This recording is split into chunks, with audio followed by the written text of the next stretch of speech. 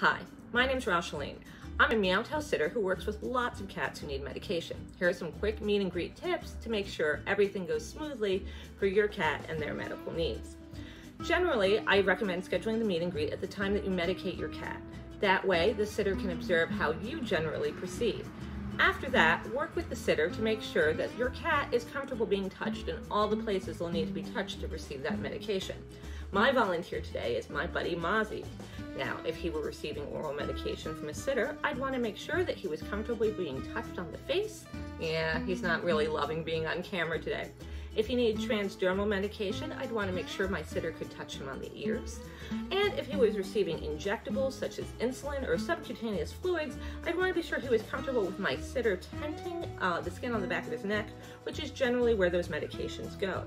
I also want to make sure that my sitter would be able to pick him up comfortably in a way that he finds secure and not upsetting. After I walk through that with my sitter, I would have them practice with me supervising. If all went well, I would ask if they were comfortable trying all of that with me stepping out of the room.